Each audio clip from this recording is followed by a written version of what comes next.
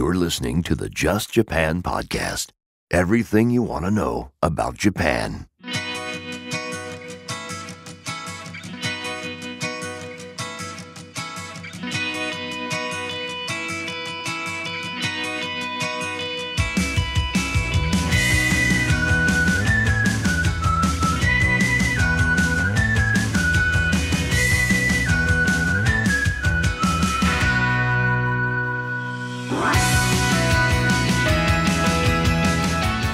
Well, hey there, everyone, and welcome to episode number 119 of the Just Japan podcast. Everything you want to know about Japan. My name's Kevin O'Shea, and I am the host of the Just Japan podcast, a weekly podcast that brings you different aspects of life in Japan, hobbies in Japan, food in Japan, people living in Japan, working in Japan, being entrepreneurs in Japan. Every episode is a very different thing. And this is the week leading up to the Rio Games. Actually, no, this is a week where the Rio Games begin, the Summer Olympics 2016. On Friday, August the 5th, the Rio Games will have their opening ceremony. And you know what? Hey, what's going on with Team Japan, especially with regards to athletics? You know what? When I want to know what's going on in the world of athletics, there's only one person to go to here in Japan, and that would be Brett Larner. Brett Larner is the man behind the Japan Running News website, and he was on episode number 16 of the Just Japan podcast, 103 episodes ago, and it's been a long time, too long, and this week, for episode number 119, we're going to be bringing Brett back onto the podcast to talk about the Rio Games, Team Japan, who we can watch for in athletics in Japan, and, you know, who are the people to watch for, and what are the possibilities of winning some medals. We also chat a little bit about the doping scandal, the Russian doping scandal, but not a lot. Mostly we're focusing on positive things, Team Japan, and all that stuff. And I'm really excited for you guys to listen to this week's episode because it was a really great interview. All right, so it's summer, the dog days of summer. It's hot and humid in the Kansai region of Japan, and it's a real struggle for me to get through these humid days. Humidity up to 80%, 90%. It's rough. It's so hot. But we cope, and we look at the positive sides of the sweat. And this weekend, coming up here in Kobe, Japan, where I'm based out of, on Saturday, August 6th, we have the Kobe fireworks, the Minato Hanabi.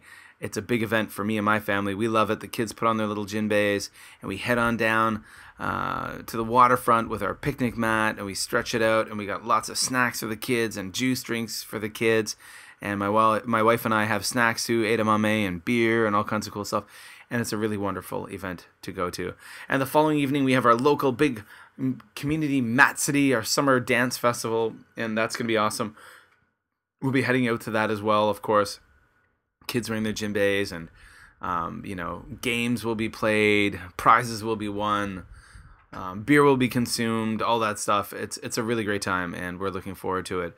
Now, of course, I want to throw it there to you guys. Of course, the Just Japan podcast is all over the place. We're on iTunes, we're on Stitcher Radio, we're on SoundCloud, we're on Google Play, we're on Libsyn. All over the place, guys. And you can find out all the links to the Just Japan podcast in the show notes. Go to the show notes page, the main page, at justjapanstuff.com. Justjapanstuff.com. Go there, and all the links will be there to the social media for the podcast. Of course, if you want to see lots of cool pictures of these fireworks I'm talking about, of the Matsuri I'll be going to, you definitely got to follow me on Instagram, guys. Gals, you gotta do it at JLandKev, JLandKev. I'm pretty frequent with posting photos on Instagram, especially since I am a Kobe public relations ambassador, promoting tourism in the city of Kobe. I'm also going to put links to the Kobe PR ambassadors page. I live in the city of Kobe here in Japan. I love this place. It's an awesome place. You should come and check it out. If you're coming to Japan, I know most people always think about Tokyo, Osaka, Kyoto, Kobe's. It's in the Kansai. It's really close to Osaka, and it's worth the trip, worth checking out. It's a cool place. A lot of great food, a lot of great music, a lot of great sights to see, and all of that stuff. Yeah, so, again, the Rio Games are coming at the Summer Olympics. Of course, I'm a Canadian, so I'm cheering for Team Canada, but I guess I got two countries to cheer for. My adoptive country, I suppose, of Japan. My wife's Japanese, my kids, are dual citizens. So, I got a stake in the Japanese thing too, guys. So Brett Larner was cool enough to come back onto the Just Japan podcast after 103 episodes of being away to talk to us all about the Olympics and his thoughts, and his expertise really is impressive. He really knows his stuff. So sit back and listen to episode number 119 of the Just Japan podcast, where I interview Brett Larner of Japan Running News, all about Japan, Team Japan, in the Olympics. All right, everyone, welcome to episode number 119 of the Just Japan podcast. And this evening we're going to be talking about running in Japan, the Rio Games, athletics in Japan, all kinds of cool stuff. And with us this evening is the man behind the Japan Running News website, Brett Larner. Brett, thank you for joining us this evening. It's a pleasure to be back. Thank you for having me. Yeah, and I mean, now Brett just mentioned it's a pleasure to be back. Now, for those of you who may be new to the podcast, Brett is one of the original guests. You were featured in episode number 16 of the podcast. 16, that's right. Yeah, 16 of the and that was entitled Just Japan Podcast 16 the Japan Running News. Mm-hmm. And that was in May of 2014. So quite a long time ago, and it's great to have you back. So, for those out there who may have not listened to that episode, could you tell us a little bit about yourself, where you're from, and, where you live in Japan, and what you do here? Sure. I'm originally from Canada. I was born in Winnipeg. I mostly grew up in the United States, all over, variety of places due to my dad's work, and then just where I went to school. I moved quite frequently. And I've more or less been in Japan since 1997. I came here I've always been a runner, but I came here for reasons unrelated to running. I came here for graduate school, studying traditional Japanese music, and just as a runner, got very interested in the Japanese running culture. Especially at the elite end of it. There's for people who may not be aware, distance running in Japan is a massive spectator sport.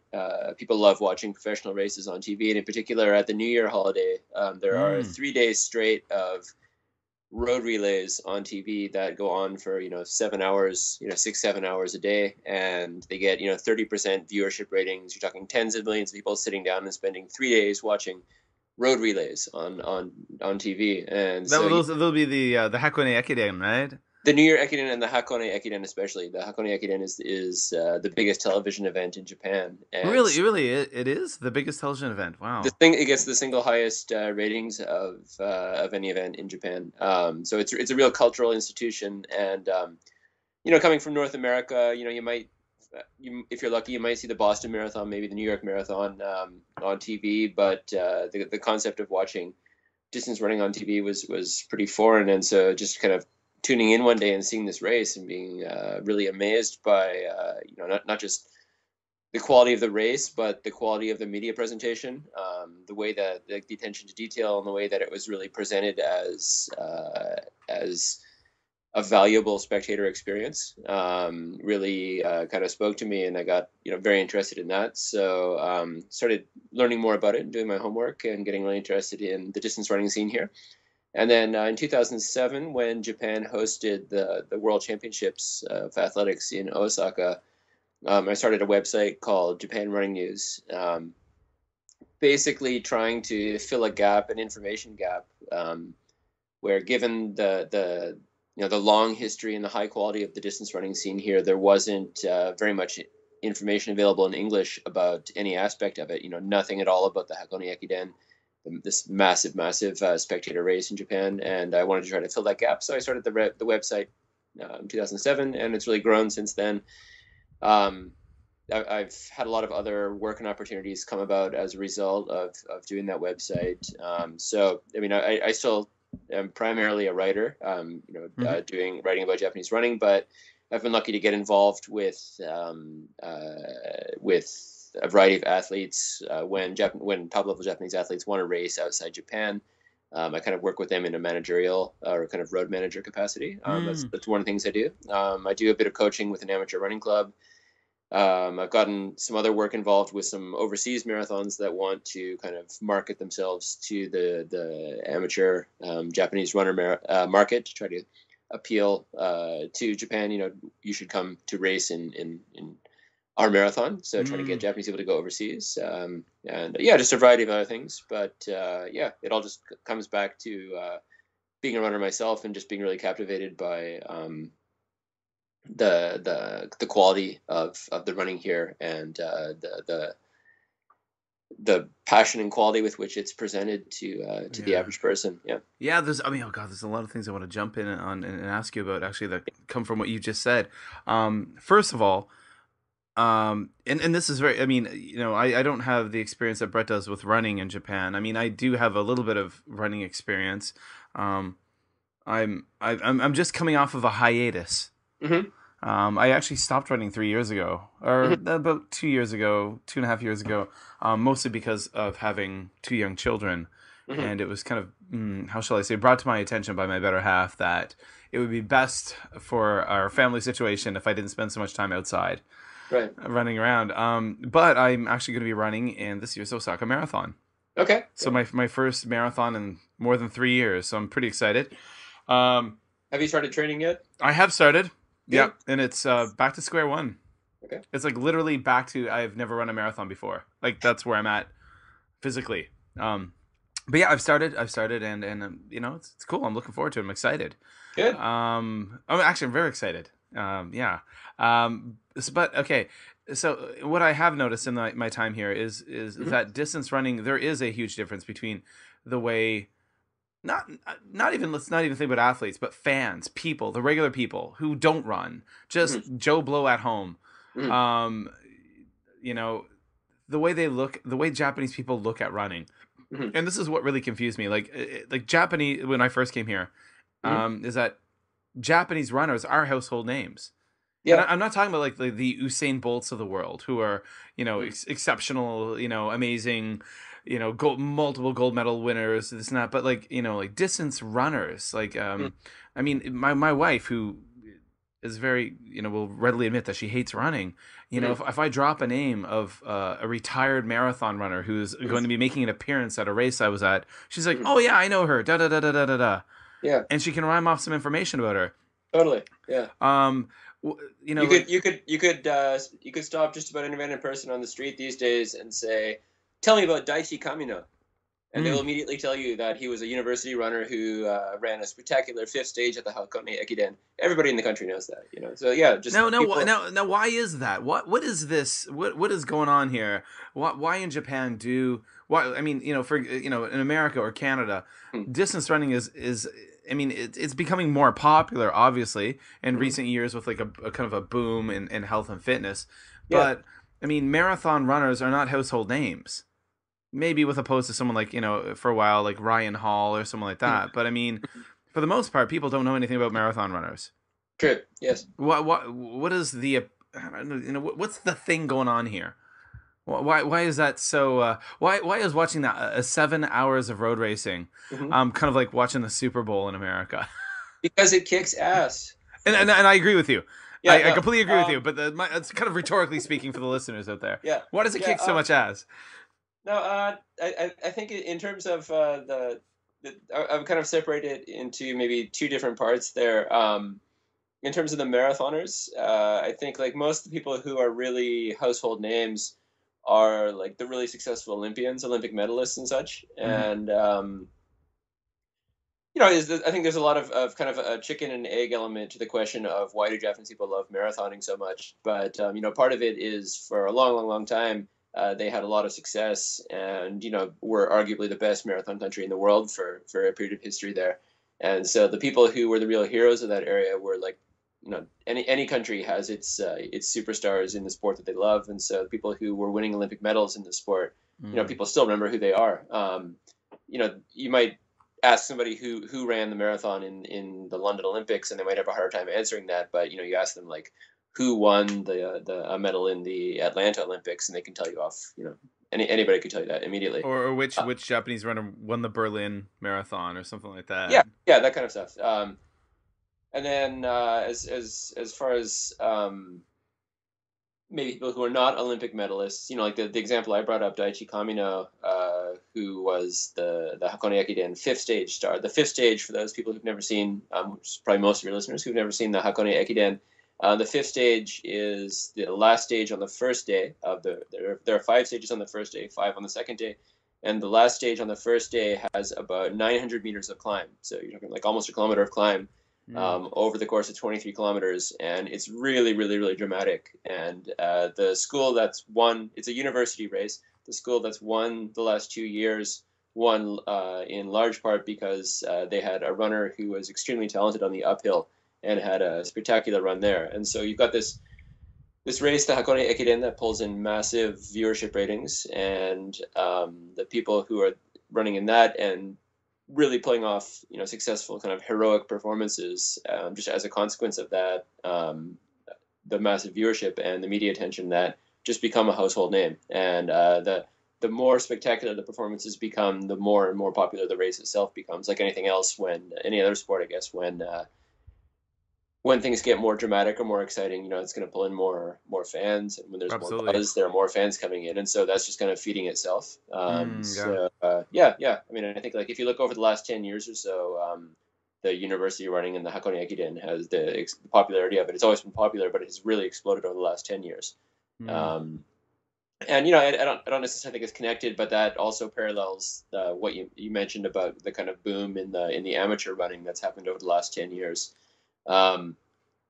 Since the Tokyo Marathon got started, so I'm kind of going off on a different tangent here, but no problem. Go ahead. When the Tokyo Marathon started in 2007, at the amateur level, there had always been very serious Japanese amateur runners. A lot of marathons established in Japan, and people were very serious.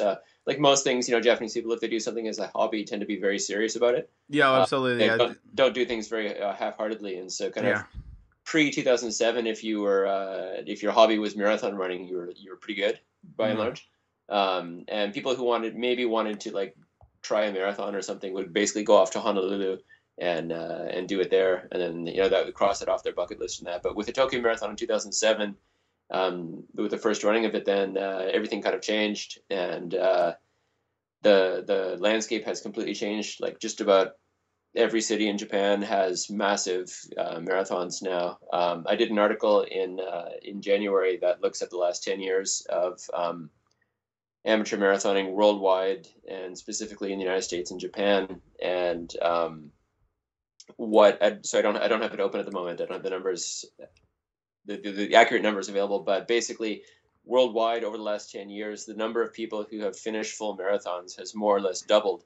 And in the United States, it grew very slightly until about 3 years ago. And then the number of people finishing marathons in the United States has peaked out and has started to drop over the last few years.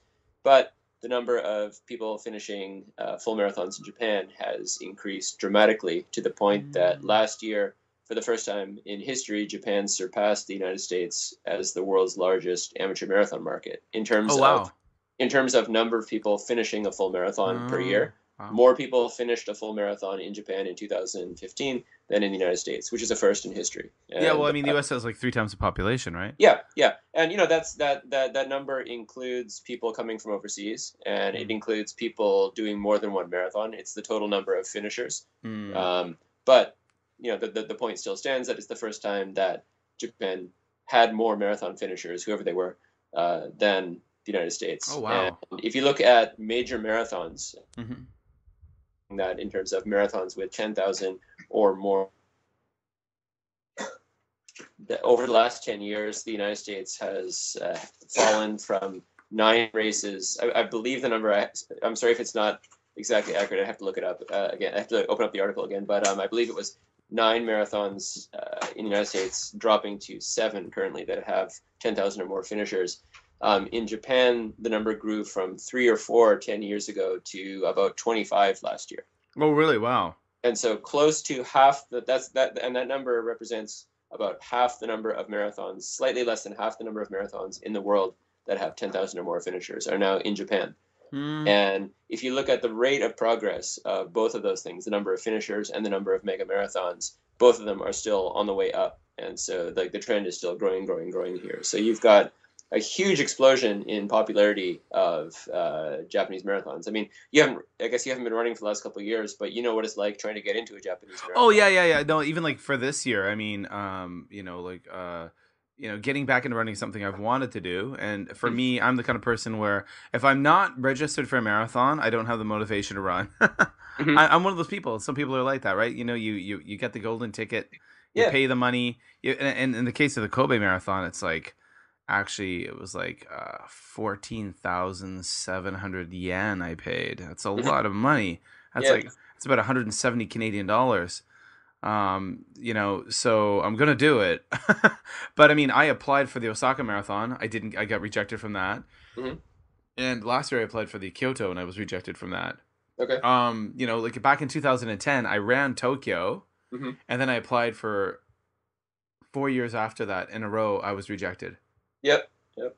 I mean, it's just, and I even saw even like local small races that like in 2008. That was when I came to Japan.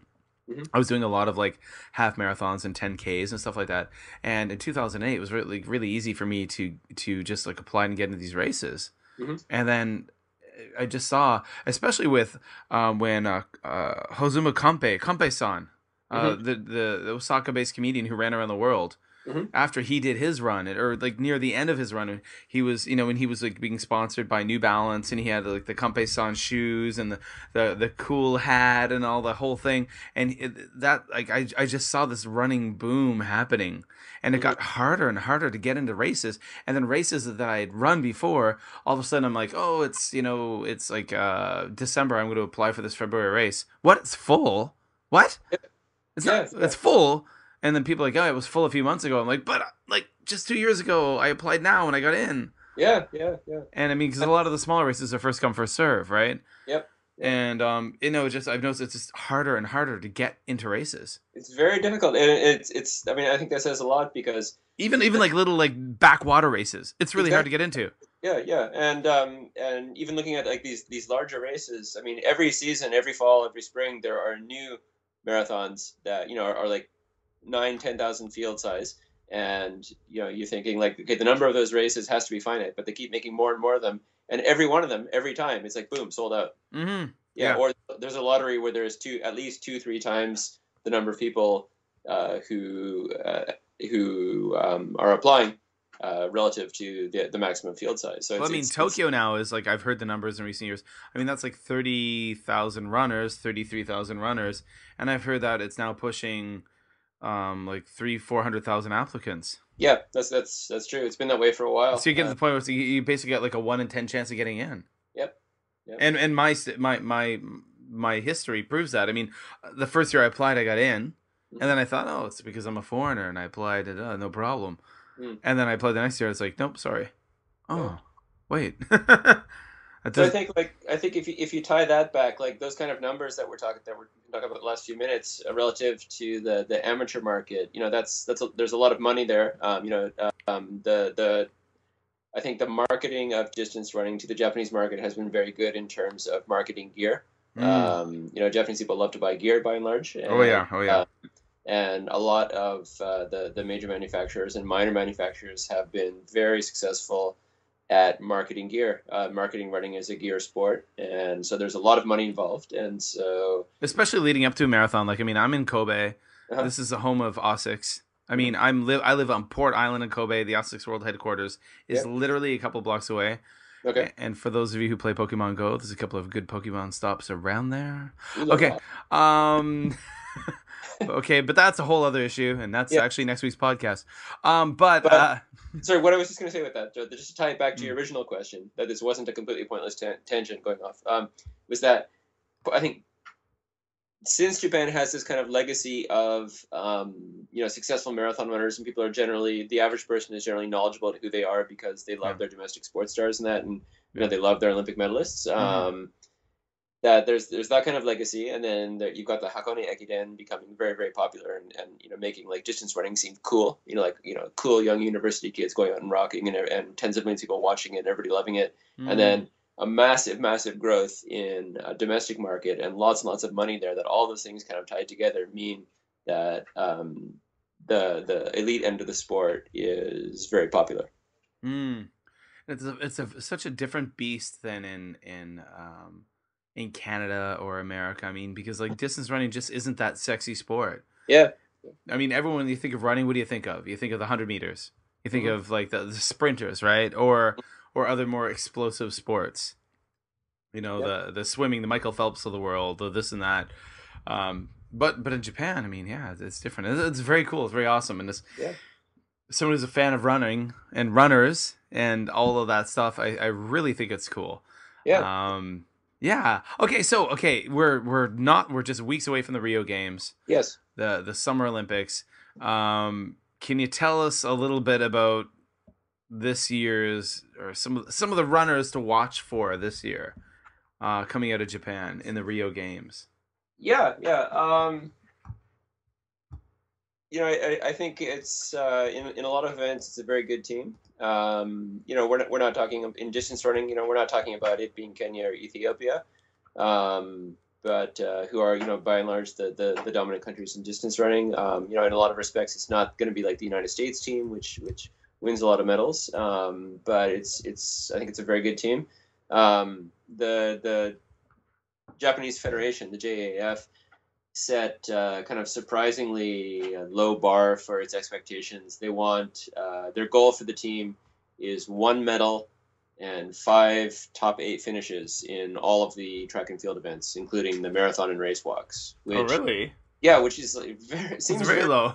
it seems very low. It's not doesn't seem very ambitious, considering the quality of the people they have there.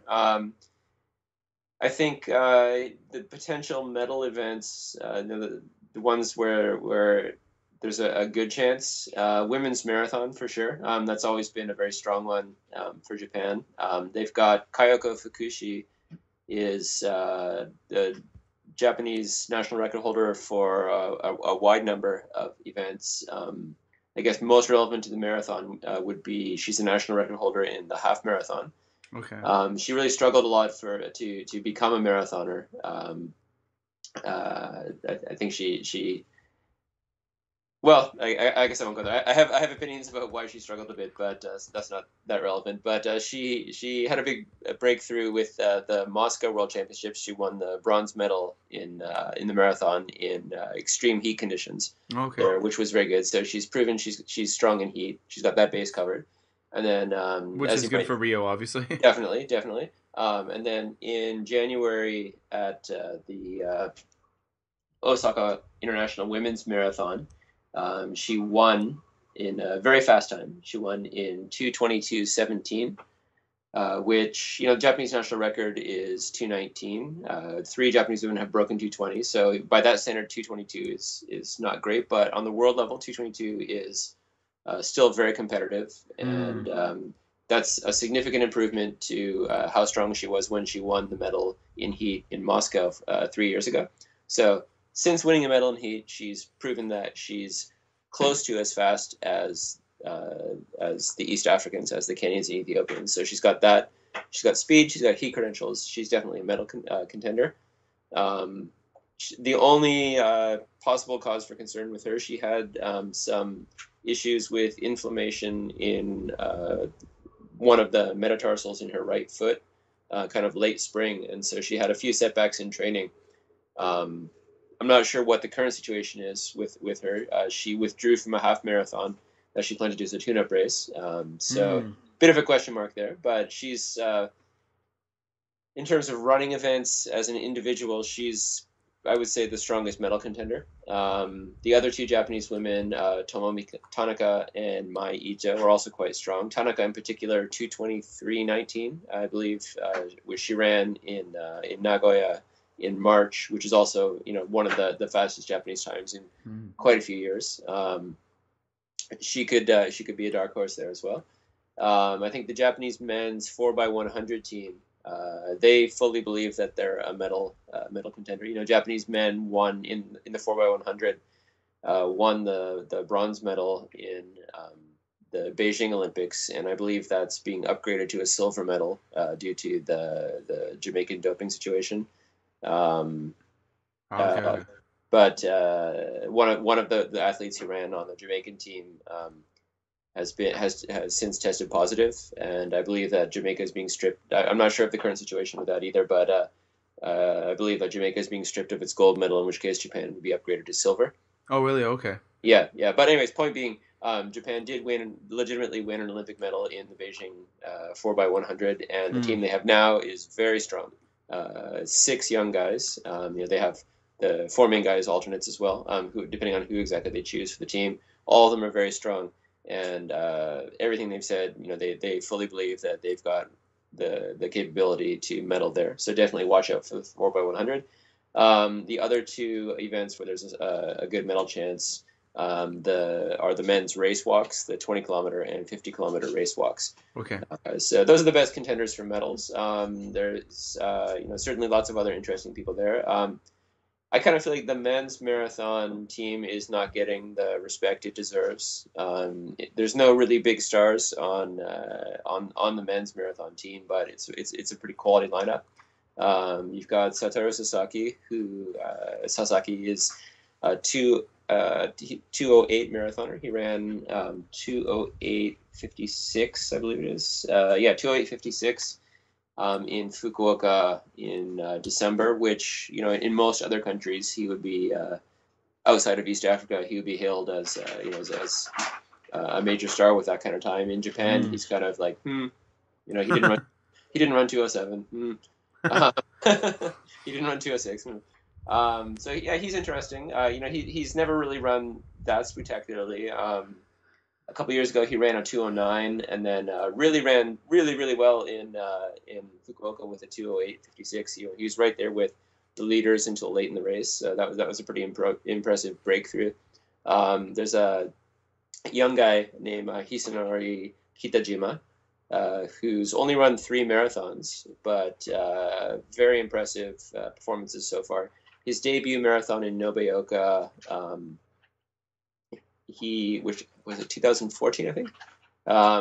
He ran 2:12 for the win there, and then in September the same year ran 2:12 to win the Sydney Marathon. And the Sydney course is quite technical, so a lot of hills and turns. So 2:12 there is quite a solid time. Okay. And then in Lake Biwa in March this year, he ran 2:09:16, a massive PB, 3-minute PB, and he almost caught the winner. He almost ran down the top African for the win there. So that was a big breakthrough. So he's pretty exciting. And then the third guy is a guy named Suehiro Ishikawa, who I really like. I've had the good fortune to work with him twice. I took him to the Great Manchester Run 10-kilometer road race in the UK twice, and a very nice guy. He's a low 2:09 marathoner. 2 things that's interesting about him. He's very, very, very stable. He almost always runs 2:09 to 2:11. Okay. I want to say he's never run slower than 2:11. I'm about 90% confident that's accurate. Again, sorry, I have to look that up. But he's almost always 2:09, 2:10, 2:11. When he's raced overseas in Berlin and such, he's at the same level. When he races in Japan, he's at the same level. So he's very, very stable. And the other thing that's interesting about him is he will be Japan's oldest Olympic marathoner ever. Oh, really? 36, yes. Oh, wow. Okay. Yeah. So, there's you were talking about a range basically of like high 2:08 to low 2:09. They're a very narrow range between the 3 guys. There's nobody really flashy, but they're all, very stable, very good. So depending on how the race goes, they could be up there, they could not be up there. We'll see. I think on the track, in the long distances, it's looking pretty exciting. For the men, they've got the national record holders for 5,000 meters and 10,000 meters. Both of those records were broken last year. So you've got the 5,000 meter national record holder, Suguru Osako, who runs for the Nike Oregon Project in the U.S., which is kind of unusual. We've got the 10,000 meter national record holder, Kota Murayama, who set that record in November last year. And then the third guy on the distance team in the 10,000 meters is a guy named Yuta Shitara, who runs for the Honda team. He's a teammate of Ishikawa in the marathon. He's also, I was lucky when he was in university. I took him to run the New York City half marathon as part of a program I set up between the Japanese collegiate system and New York to bring over some of the top Hakone Ekiden runners Oh, okay. to run in the New York half. And so yeah, he was the first one I took over, and he ran really well there. And so now he's gone on to make the Olympic team. So that's very exciting on a personal level. I think the women's distance runners are also looking very strong. There's a runner named Ayuko Suzuki who ran very, very, very bravely in the Beijing World Championships last year. And she's run really fast, 5,000 meter and 10,000 meters fairly recently. Okay. So definitely remember that name, Suzuki. I'm sure you'll be seeing her, doing some front running in the 5 or 10. Quite a few other good women as well. But those would be my picks for the distance events. Now, of course, I mean, Yeah. like Russia obviously with regards to athletics has had a complete ban because of. Or have they? Well, I mean, with athletics, haven't they? I mean, as a overall team, maybe not. There's question marks, but athletics, I think that was their appeal was overturned, right? It's a fairly complicated situation.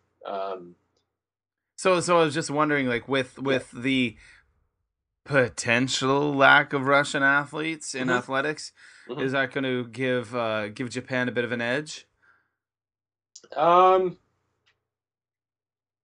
Let's see. Yes, with regard to athletics, I believe at the moment there's only one Russian woman who's going to be competing. Okay. Yeah, with the IAAF, when they banned the Russian team, they made exceptions for 2 women. Okay. One of whom was Stepanova was the whistleblower. I saw a news story on her recently. Yeah. She's like been in hiding. Yeah. Essentially for like a few years now, and her husband worked for the Russian doping agency. That's right. And so he's been in hiding. Yeah, so she was an athlete, and she had tested positive for doping because she had been told to dope, and her husband was one of the Russian anti-doping personnel, and kind of between them they decided they had enough of it, and they went to the World Anti-Doping, they went to the IAF, and they said, we have all this information, and we want to reveal what's going on in Russia, and the IAF and the World Anti-Doping Association basically sat on it, and so they went to the media, right?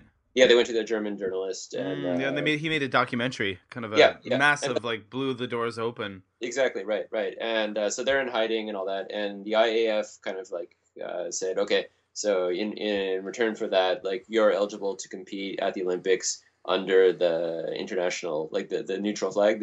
So they walk under the Olympic banner, right? Yeah, exactly, right. And then one other Russian woman, Klishina, was given an exception as well. I'm not sure of the circumstances of that. But what happened? So that happened, and Russia appealed to the Court of Arbitration for Sport, the CAS, last week, I believe, and the CAS upheld the IAF ban, and so then it basically just came down finally to the IOC a couple of days ago, and the IOC sold it all out and said no, we're not going to uphold that. The individual federations can decide whether or not they want to allow Russian athletes to compete. And in the case of athletics, Stepanova, the whistleblower, cannot compete because she tested positive. So, Russia, the IAF is not allowing the Russian athletics athletes to compete, but other sports, they can choose to allow Russians to compete if they have met specific criteria. But the IOC singled out the case of Stepanova, the whistleblower, who basically is responsible for all of this coming to light, is not allowed to compete at the Olympics. And so the IOC said, but tell you what, we'll invite you as a special guest, and you can come watch the Olympics. So the message there, the message seems pretty clear. Like, if you're a whistleblower, if you give information that's going to reveal this kind of corruption and cheating that's going on a large scale basis, basically, you're going to get shafted.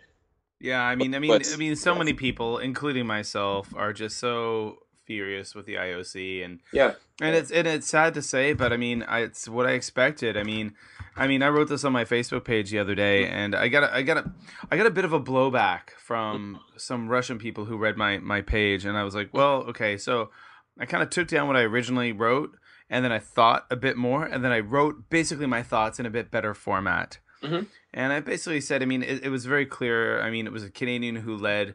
It was a Canadian lawyer who was hired by WADA, who worked with WADA to basically the World Anti-Doping Agency to look into everything that was happening. And it was very clear, and there was tons of evidence to show that it was clearly state-sponsored on many levels, even to the point of like the Russian state security, like being involved. And I mean, my opinion, the way I look at it is, if it is clearly state-sponsored doping, state-sponsored cheating, the state should be dealt with.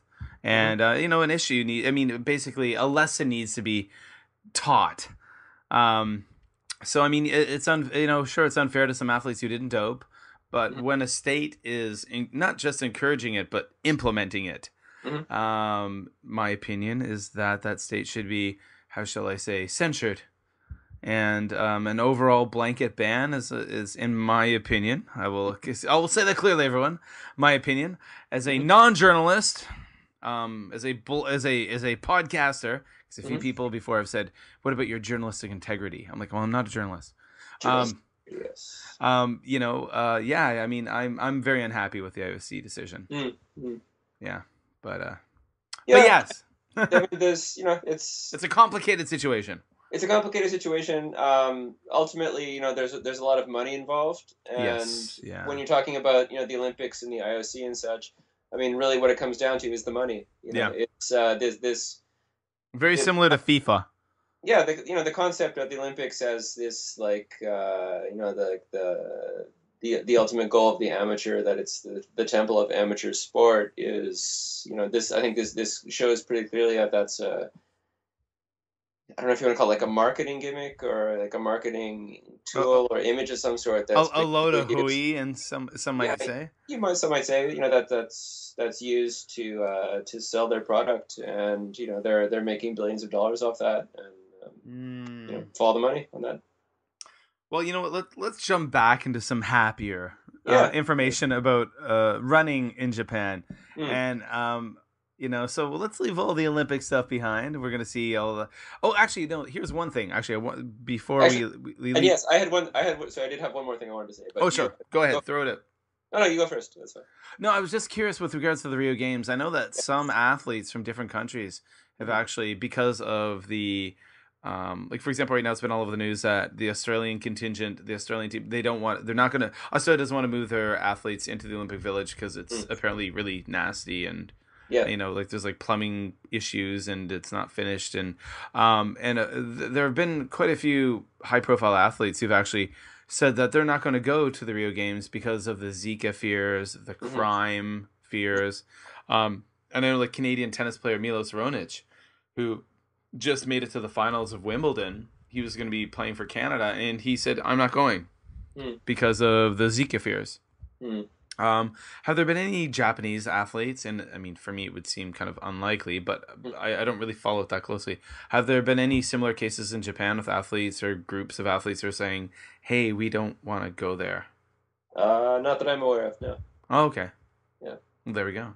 The only thing I've read in that's in any way in the direction of people being uncomfortable, expressing like discomfort or such, was an article I translated a few days ago about the marathoners are in a bit of a quandary because they had booked their own hotels very close to the start and finish point, and apparently the security in the area has turned out to be insufficient for them to be there and using it as a training base.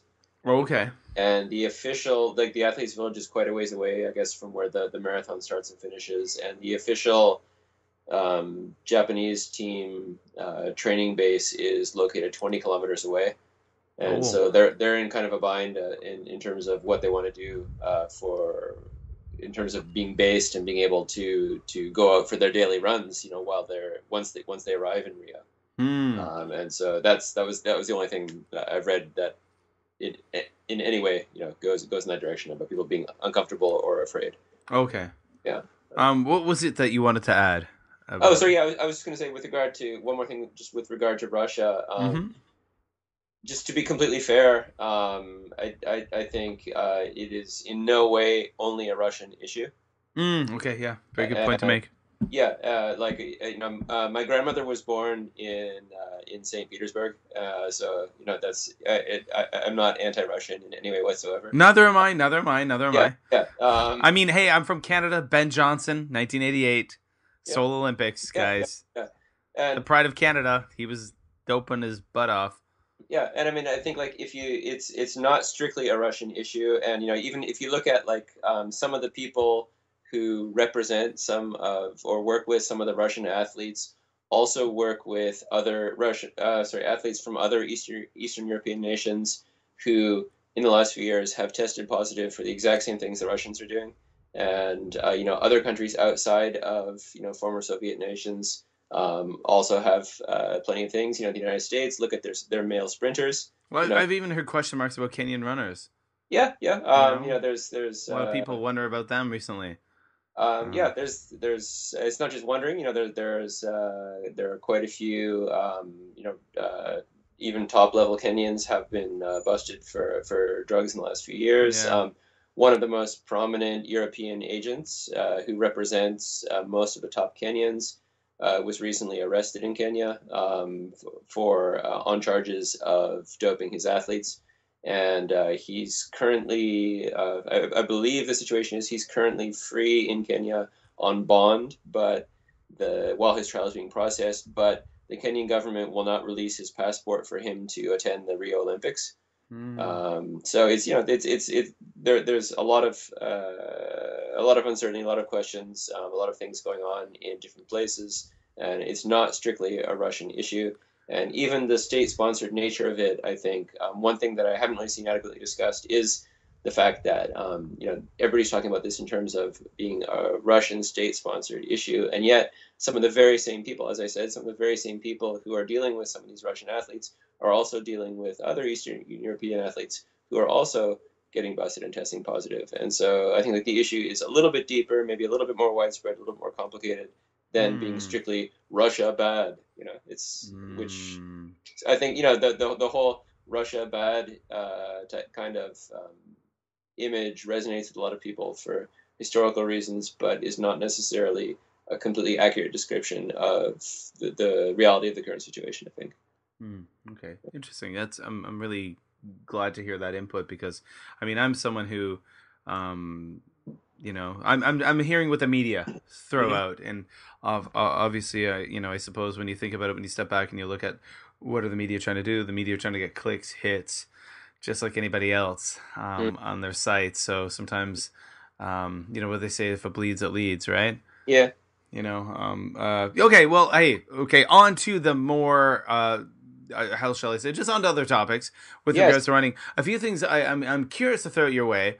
Okay. For the people out there in Just Japan podcast land who are listening, as I go through the Japan running news, your blog, your website, Mm-hmm. a few things that pop out to me that kind of strike me as, I mean, again, these are rhetorical questions. These are for the listeners. I Mm-hmm. kind of know the answers myself, but you can explain them way better than I can. Sure. You know, often when I see, you talk about races and you give race breakdowns, you mention the term of like corporate teams and Yes. corporate runners. Mm. Now, these are not like when you're thinking of athletics in Canada or America or the UK or Australia, you don't hear this term corporate runners or like corporate teams. Yep. It seems like a very different type of athletic structure going on here in Japan. Mm-hmm. So I was wondering if you could tell us a little bit about what are corporate teams and are they professional athletes Mm-hmm. and what's the deal? Okay. That are they professional athletes makes it a significantly longer answer, I think.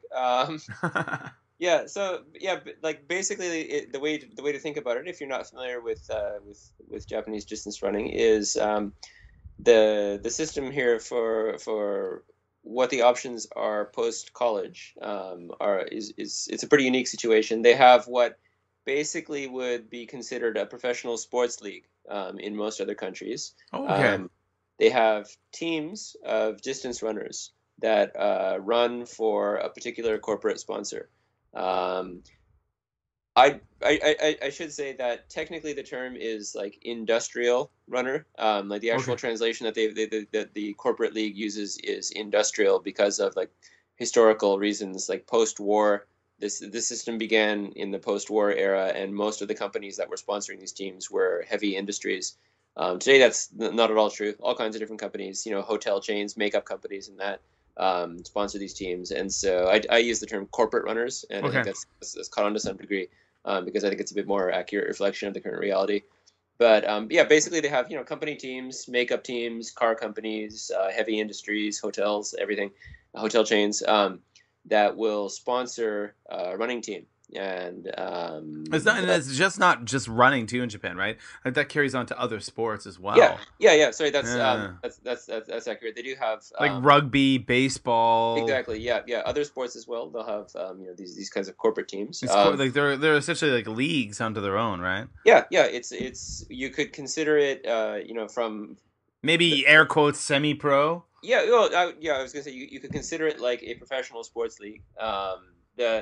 The nominal concept is like they're company employees who happen to do this sport, and they do it under the company name, and so the company gives them a bit of support.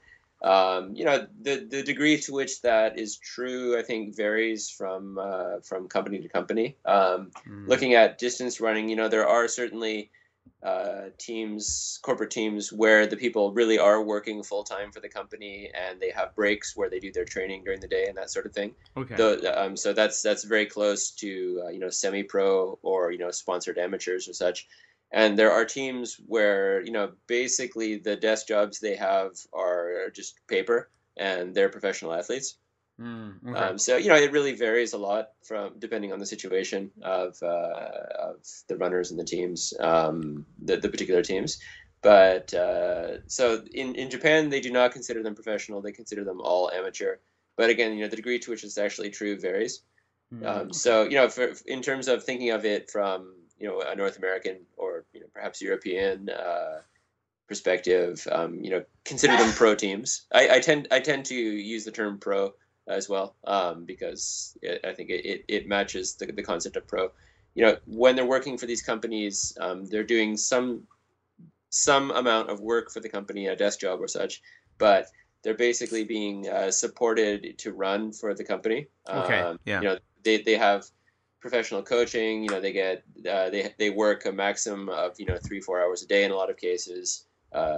For the company, and they have lots of training time. They get time to go off. They go off for the summer to Hokkaido exclusively to train. There's no day-to-day work happening there, and in return, they run for the company, and that is typically running in the ekidens, the road relays that we mentioned earlier. The New Year's ekiden, the January 1st one, is the corporate men's national championships, and that's really the focus of the whole year. And that as that has become kind of bigger and bigger, we talked about the increasing popularity of the TV broadcasts and such. That has impacted to some degree I think the development of the Japanese marathoners. Okay. They've become more and more limited. They've always been limited to some degree, but become more and more limited in terms of which marathons they can run and when, because they have to be ready on January 1st to run, between like 8 and 22 kilometers, depending on what stage they're running in this road relay. Oh, really? Okay. Yeah, and so that really can impact their marathon training. Yeah.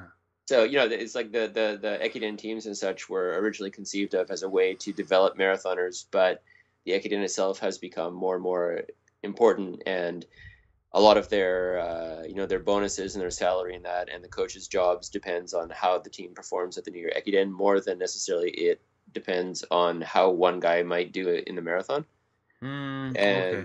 Yeah, and so like the weight of importance has shifted more towards the ekiden, and so I think like if people talk about like if Japanese college runners are so good or such, why aren't they more successful at the world level in that? And I think if you really like think carefully about that situation, the question really answers itself. Like some people say, they're just training too hard or they're running on roads too much. Fairly simplistic answers. But I think the issue is really more like if you're the coach of one of these teams, you have tremendous pressure to perform in a road relay on January 1st. And so how do you perform as a team in that? everybody has to be good. So as a coach, you can't put all of your resources into developing the one really talented guy at the expense of everybody else. Because if you have one good runner in a road relay or in any kind of relay, you're going to lose as a team because the other runners on average won't be good enough. And so you have to develop everybody to a high level as opposed to really cultivating the real talent. And so the focus there is on developing a large number of good runners, not necessarily on developing world beaters. Right. So you have tremendous depth. You have a lot of really good runners, but very few people who would go on to become medalists. Okay. That's kind of the way I come to think of it. That you have, if you think of like the American development system, you have a few guys who really, really get everything they need to become the best in the world. People like Galen Rupp. Before that, maybe like Dathan Ritzenheim, Ryan Hall, people like that. And then not a lot of depth. The numbers really fall off quite quickly. In Japan, you've got a lot more guys running at a high level, but you have very few people. I fully believe there are people who have the talent to be that level, but you have very few people being developed to go on to that level. Well, that's okay. There's an interesting thing about development. I'm really curious, and this is something I wanted to talk to you about. And cultural differences, country differences. Okay, so I'm going to throw it because I'm a Canuck. You're a Canuck. Actually, ironically enough, believe it or not, last week, the episode that we're recording this, by the way, guys, on the 26th of July.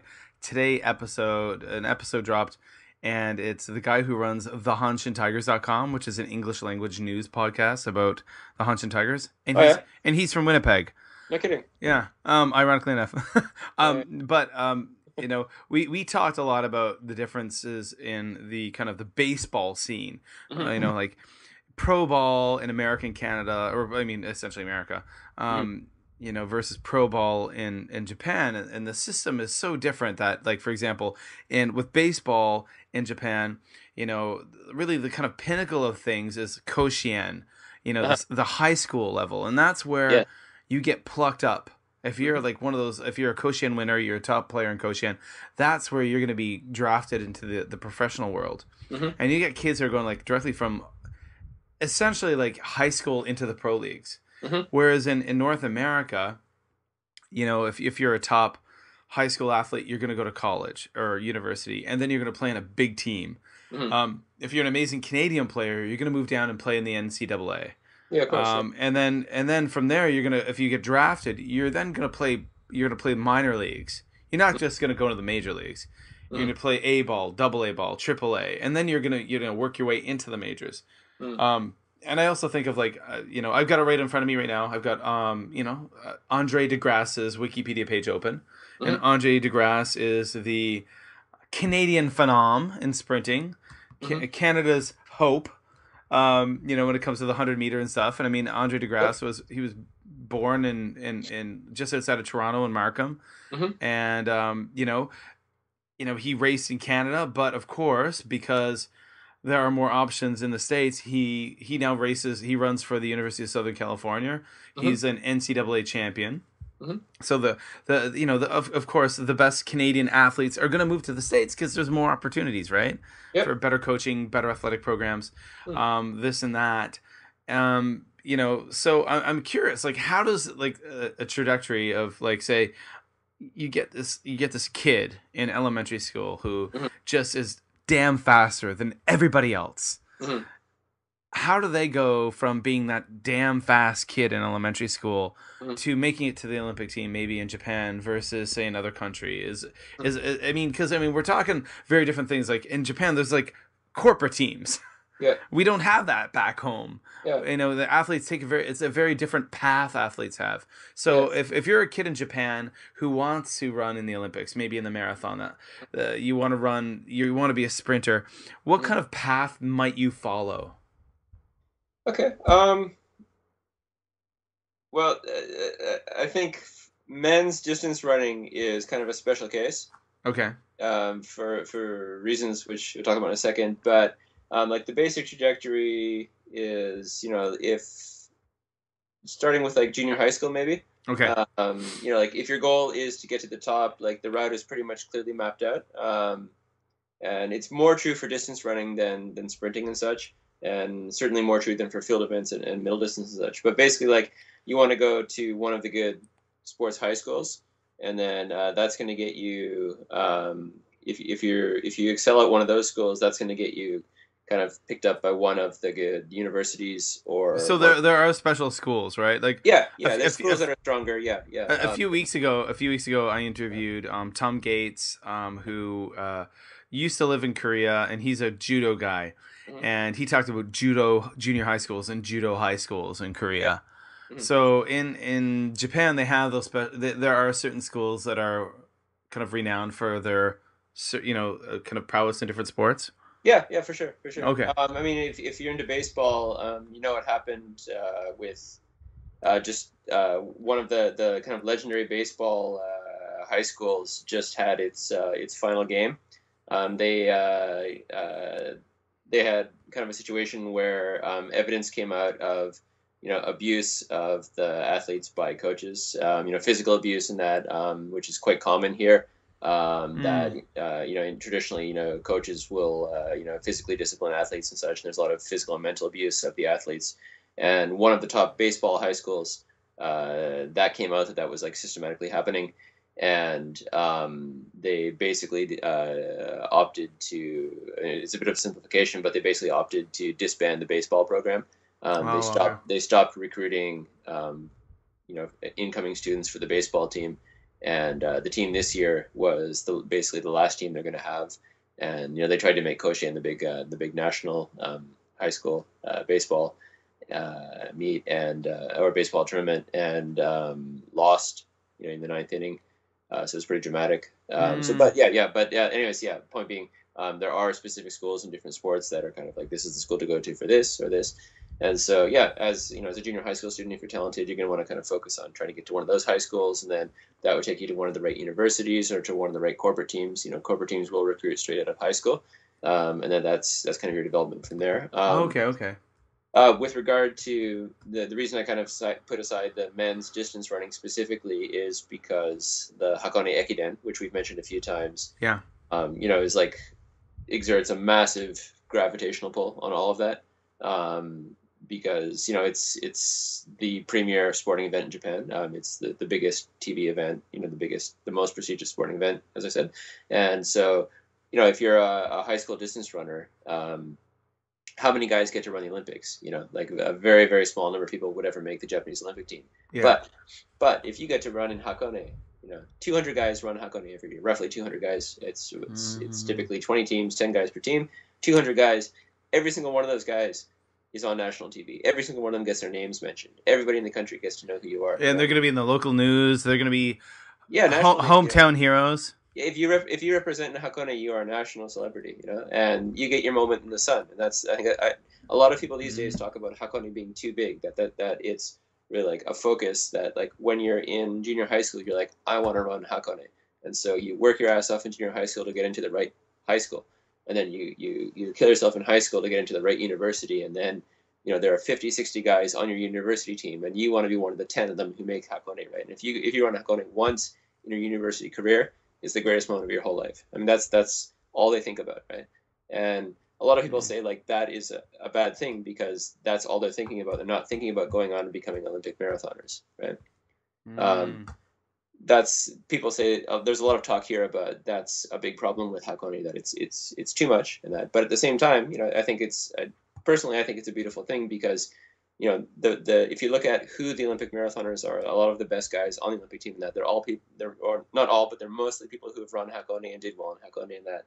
And so, like, the best guys are still going to get recruited out of university and go on to corporate teams, and many of them will get to run in the Olympics anyways. But it does give the 190 other guys their moment in the sun. They get to be heroes just for one day, as it were. Yeah. So sure. So that's kind of a special direction, I think, for distance men, that they, even more so than for other sports, they're really focusing on getting into the right high school, the right university, and that's going to take them to Hakone. And then the top guys from there will get recruited by corporate teams and then go on, run the corporate ekidens, and that some small percentage of those guys will run marathons. A very small percentage of those guys will be successful in marathons, and some percentage of those guys will become Olympic marathoners. And so, you know, it's a pyramid, I guess. As you work your way up the hierarchy, the number gets smaller and smaller. But you know, the goal of everything is to become an Olympic marathoner for sure.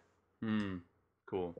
Yeah. You know what? Hey, I don't want to keep you much later, Brett. I want to thank you so much for joining us. It's you know, late into the evening as we conduct our interview. So you know, the Rio Games are going to be coming up soon. I'm sure we're all going to be following it. The Rio Games are complicated for many reasons aside from athletics. You know, the crime thing, the health thing, the Zika thing. It's going to be a very interesting thing to follow. Okay, but that aside, walking away from there, talking about the Japan running news, your stuff. Where can people find you online and on social media? At the moment, I've got my website, you know, Japan Running News. If you Google it, it'll be the first thing that pops up, I'm sure. I'm also, absolutely. Yeah, I'm on Twitter. JRN Headlines is my main account on Twitter. I also have a secondary account, JRN Live, which I use for live tweeting Japanese races. That's, you know, I don't use it a lot. It's at specific times of the year, and when I use it, it's very high density. So don't be alarmed. Yeah, absolutely. Like during the Hakone, the Hakone Ekiden. Yeah, Things like that, right? Hakone Ekiden, I'll be tweeting like. I definitely. I mean, I follow both of your Twitter feeds, but I mean, that's how I get like during the Hakone this year, for example. Like we had to go out and do like Hatsumode, and we had to do.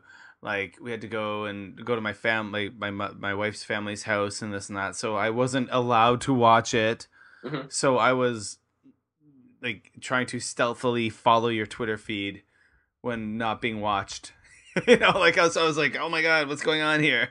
That's what it's there for. Yeah, that's it. It's there for the guys who got to do the people who have to do things, who can't just sit in front of the TV for 7 hours a day. Yeah, so if you're interested in following, you know, a Japanese race live, that's what JRN Live is for. JRN Headlines is generally links to articles on the Japan Running News main site, and then various other things. I think I say in the description that there's occasional tweeting in Japanese, occasional earthquake coverage, and musical interludes. So, you know, don't be alarmed if I tweet in Japanese sometimes, which I do, and I will occasionally, when there's, you know, earthquakes, disasters, and I tweet about those. And then also, you know, I kind of come from a music background, so I do tweet about music from time to time. But primarily just talking about Japanese distance running. Yeah, I mean, like the Japan Running News is the place to go if you're really interested in running and athletics in Japan in English. This is really the only place to go to get all the news. So I'm going to put all those links in the show notes at justjapanstuff.com. Thank you so much, Brett, for joining us again. It's been a long time. Yeah, my pleasure. We do need to do this more often. That'd be great. Not every 100 episodes. Yeah. Yeah. Well, I look forward to seeing how you do this in this your upcoming marathon. Good luck with that. Thank you. Yeah. It's you know, to be honest, it's been a long time, and my work life, my life schedule has become a lot more complex than earlier in my, like just a few years ago when I was running before. So it's a lot more challenging to fit in times. But my goal for this one is honestly just to finish it. I'm not trying to, there's no PR times, this or that, like when I was a regular runner in the past. This is more about just trying to ignite the passion again and get back into it. And there's nothing wrong with that at all. You know, I think like your people get too hung up on, you know, like I don't perform like I used to, but performances are always relative to, you know, like where you are in your life. Where you are in your life and what you put into it, what you want from it. I mean, you know, I used to always jokingly say that I was always a beer runner. You know, I'm the kind of guy who, like, you know, when I finish a long run, I would finish it by going to a convenience and getting a big tall can. Yeah. And that's, you know, there's a lot of other people out there like that as well. But the difference was between now and then is that I still like my tall cans, but I used to run 80 kilometers a week. And I don't do that now. So, you know, the bod shows it. The bod shows it. But, you know, so losing a few kilos, getting out there. And no, just, you know, I do, you know, I started running marathons when I was 30. actually I started running when I was like 32. Really? Yeah. Before then, I used to do like in high school and in my 20s, I did like boxing. I did like boxing and taekwondo, like martial arts and kind of combat sports. So I was always very fit because of that. But the running started. But the entire time I did that, I was actually a massive chain smoker. No kidding, really? I didn't know I that. smoked 2 packs a day from the time I was like 19 until I was about 30. So I trained like, and the ironic thing is I trained very seriously in like taekwondo and boxing, but I was also a heavy smoker. Oh gosh, golly. So I don't do the combat sports anymore, and actually I do have a warm place in my heart for them. And believe it or not, I'm someone who doesn't like fighting, but I like the sports. Mhm. But the running came out of me quitting smoking. Actually, that's where that kind of spawned from. It was like kind of a rebirth, so to speak. But yeah, I'm this is the year getting back into it. We're getting back into it. They're gonna run the first marathon in a few years, and we're gonna take it from there. And I do have a goal in the future. Huh? I don't know when, but in the next few years, I definitely want to run like a 50 miler, or so. I want to do an ultra, or maybe the daydream is to do like 100K.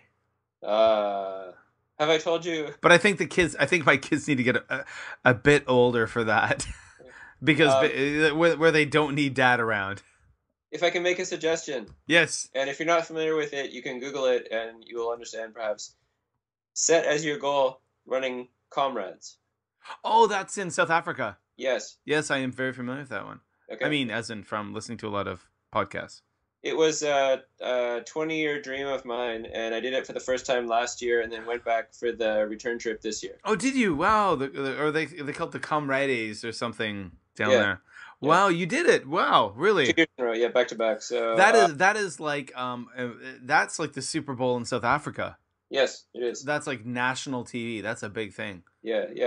I could talk about it for an entire other. Well, podcast. You know what? Let's get you back on for another podcast. We can talk about that. Yeah, but awesome. Certainly, like, if you do it, you will never regret it. You'll regret it while you're doing it, but once you're done, you will never regret it. It's everything you've heard about it, is true. It's a wonderful experience. So next for you should be like the Western States 100. No. Come on. No. You've seen the okay. The bad water. Comrades. How about the bad water? Do you want to do the bad water? Nope. No. I'm not an ultra guy. I wanted to do this specifically. You don't want to run 130 miles through Death Valley. It was an epic, beautiful, extremely agonizingly painful, and life-changing experience, and that's enough. I don't want more. Do you got a blog post about that with some photos? I wrote one last year. Okay, cool. This year, I guess. Okay, well, I'm gonna search for. Okay, so in the show notes for this week's episode, of course, I'm gonna post all the links. I'm gonna post the links to your blog, both of your Twitter feeds, and I will then search around and I want to find a post with some pictures from the Comrades Marathon. Yeah, it was. I believe it was called On Comrades, and it was like the beginning of June last year. So it should be cool. Easy to find. I'll put a link to that in the show notes, guys. All of you out there listening, you go to justjapanstuff.com, and you can find all the links to Brett's all the social media stuff. Will be there. Thanks. And go check out his website. Go follow him on Twitter. This guy knows the stuff about running. Athletics in Japan. That's why he's here tonight. Thank you, sir.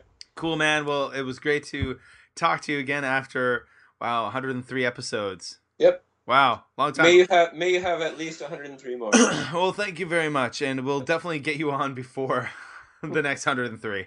Okay. All right. Awesome, man. Well, you have a good evening. Please hang up and try again. Now, I want to thank Brett for taking the time to stop by the Just Japan podcast and talk to us all about the Rio Games. And as you can tell, the man really knows his stuff. He truly is an expert on athletics in Japan. And it's really great to have experts on the podcast. Now, of course, you can check out all of his stuff at japanrunningnews.blogspot.jp or .com. That link will be in the show notes at justjapanstuff.com, and of course his Twitter links will be there. The Twitter links are key. Go check out his Twitter links and follow him for some great commentary about the Olympics.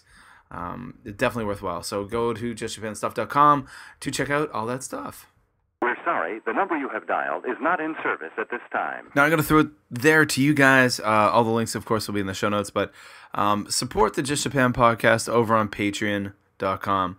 We've got a renewed Patreon account, a renewed Patreon campaign, really trying to get this thing going again. I've been, in the last few months, getting a lot more passionate about the podcast, putting out a lot more episodes on a more frequent basis.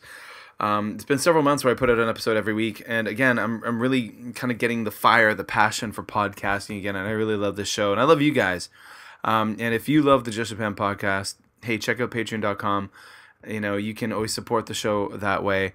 There's a lot of incentives there now, mentions in the show, bonus podcast episodes. I've just finished recording one that's going to be sent out to a couple of awesome patrons, awesome people who have supported the podcast. That's something that's sent out to them, only they can hear and listen to.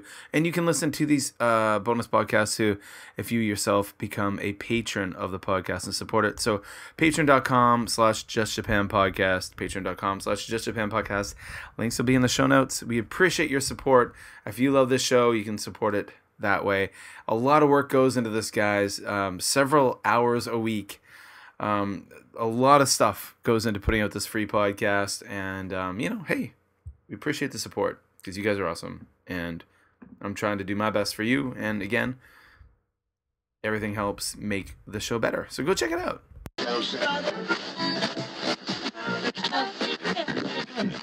All right, folks, we're back with the mailbag section of the Just Japan podcast. He says shibari. It's been a really long time, and I recently asked some people if I shouted it on social media. If you have any questions for a renewed mailbag section, please send them my way. I got a great question from Benjamin about living in Japan, and he wrote, "What is your favorite smaller city or town in Japan? I'm trying to find good options for cities to live in via JET, the JET program, the Japan Exchange for Teachers program." Or exchange and teaching program.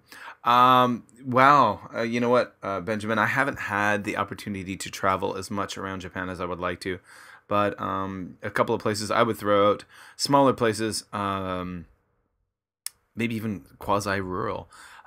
In northern Hyogo Prefecture, along the Sea of Japan, is Kinosaki. Kinosaki is a famous tourist area known for its onsens and beautiful vistas and scenery and crab and all that stuff. It's a beautiful, gorgeous town. Love it. Our small city. Now that would be a fabulous place to be stationed in, placed in as a jet. Also anywhere like in Gifu Prefecture, up in the mountains. I mean, I'm a nature guy. Ghetto onsen area. Smaller towns and cities in Gifu Prefecture. I think I went there once and I just loved it. It was just so gorgeous. So I'm gonna say northern Hyogo Prefecture. And also Gifu. I'm gonna throw those out to you. And I know there's many other beautiful, gorgeous places here in Japan. Just I haven't had much of a chance to travel in the more rural areas. I've really only kind of bounced from big city to big city. Fukuoka, Osaka, Hiroshima, Nagoya, Tokyo, that kind of thing. Yeah, so Benjamin, I hope that helps, and thank you so much for your question. Really appreciate it. And for anyone out there who wants to have me answer their question on the Just Japan podcast in the mailbag section, which is something I want to do more frequently, you can send me your question at justjapanpodcast@gmail.com, justjapanpodcast@gmail.com, or send me a tweet, send me a DM on Twitter, ask me the question on the Facebook page, send me a private message on Facebook. Hey, that's cool. And all those links to the social media stuff are all going to be in the show notes. And I'll throw it out there right now. Twitter, you want to follow me on Twitter, that's at JLandKev. On Instagram, at JLandKev. The Facebook page is awesome. Go check it out. That's a Busan Kevin Facebook page, because that's who I am on the YouTubes. So go check that out at Busan Kevin. And all those links will be in the show notes at justjapanstuff.com. Now, of course, one thing I appreciate that you guys do each and every week is that you share the podcast. Please help support the podcast. When I tweet out links to podcast episodes, please retweet them. When I put out Facebook posts about the Just Japan podcast. Please share the Facebook posts. That would be really awesome. That's a great way to get more ears on the podcast, more people listening to it. So when I, for example, when this week's episode drops and I post it on Facebook, please share it. Share it. And that would make me very happy. And I know who you are when you share it. When I post this episode on Twitter, please share it. Get more people listening to the podcast. Get more people talking about it. Get more people excited about it. And hey, in turn, I'll be more excited and more motivated to put out more episodes and create more awesome for you guys.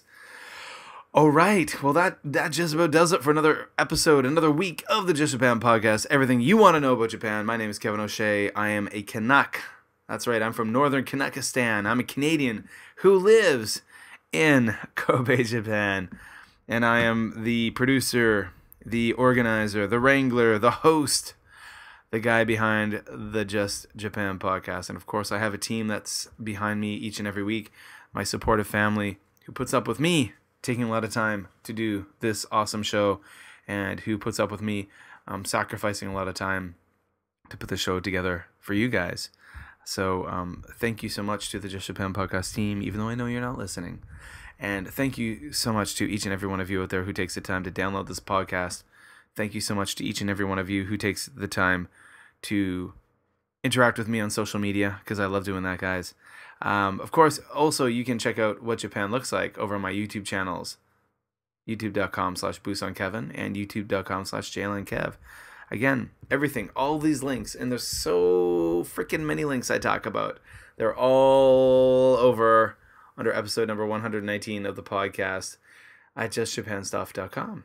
So that's it, guys. I hope you're happy. I hope you're healthy. Wherever you are in the world, I'll be talking to you real soon.